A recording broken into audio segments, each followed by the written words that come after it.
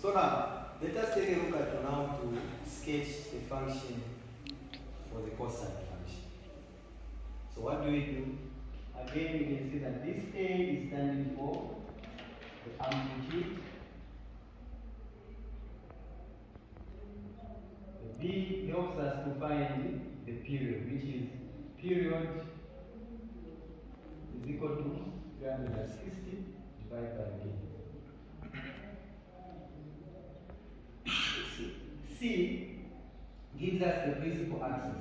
The principal axis means that our y will be equal to C. Now, let us take a look at y is equal to cos x as a function. So now, from this function, we are able to tell that our A is equal to 1. So it means that this function, when we sketch it, it will be going as high as 1, like a distance of 1, and also another distance downwards, it should be also 1. That's what this means. And then the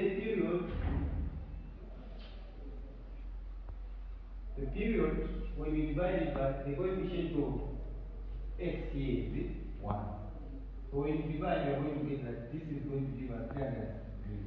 What does it mean? That every cycle, so the cycle will be ending at 360 degrees. Every after 360 degrees, it will be rotating itself.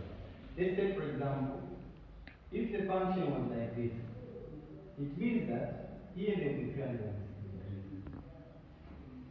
0, 1, negative 1.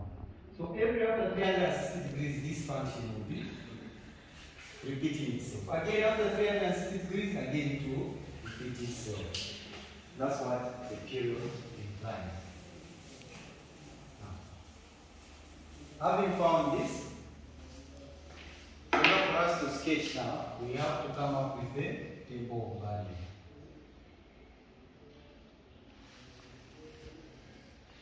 So table of values x, y.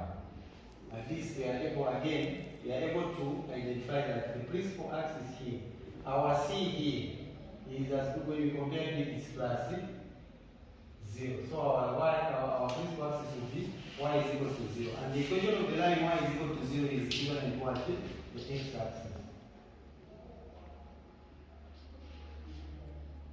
So now, when we are coming up with the table of value, we look for the digits. And one digit in which we are going to. We can move in 30, we can move in 45, or even in 10.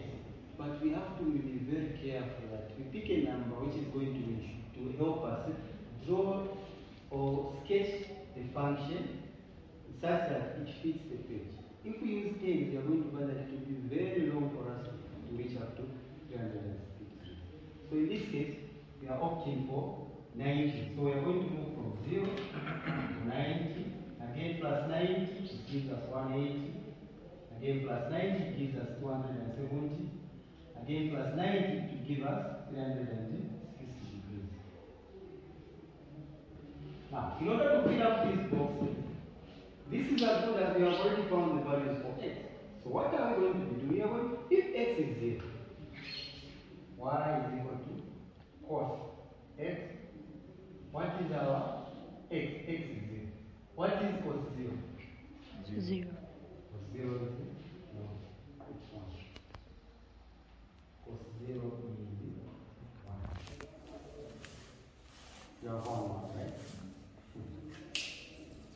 That means you can check. It's 1. Cos 0 is 1. Right? And then again we go to cos. What is our 90? What is cos 90? 0. Cos 90 is 0. What is it? Cos 180 is going to give us negative 1.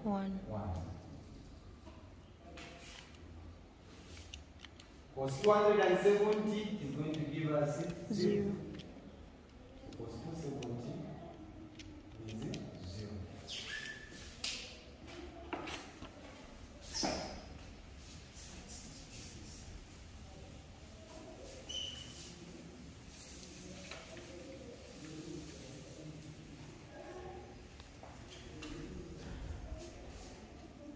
So again, what is cos y is equal to 360 degrees.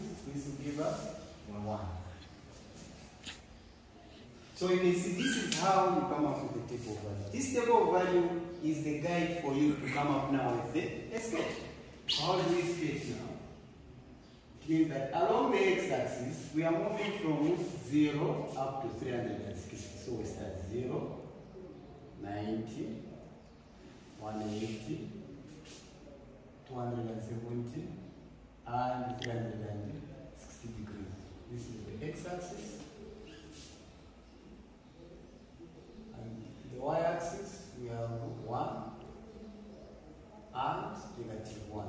This is the amplitude. You have been told that this function, and you have discussed that already the principal axis is the x-axis. And then another thing is that this one is showing us how far the function will be rotated, it will be moving. So it will go as high as 1. At the bottom, it will also move from the principal axis up to the distance of 1. Even if this is -1, when we measure the distance, there is no negative distance. This means that we are moving from 0 to 1 in terms of distance. And then we start plotting out. Here we have 0,1. 0,1 is here. 90 will always start with x, 0. Then we have 180, -1. 180 is here, -1 will be here. 270, 0 to be here. And 360 degrees, 1. So the function will be, we will label it to be y is equal to cos x. So we can see that the cosine function, the cosine sketch can be differentiated from the sine sketch. Why?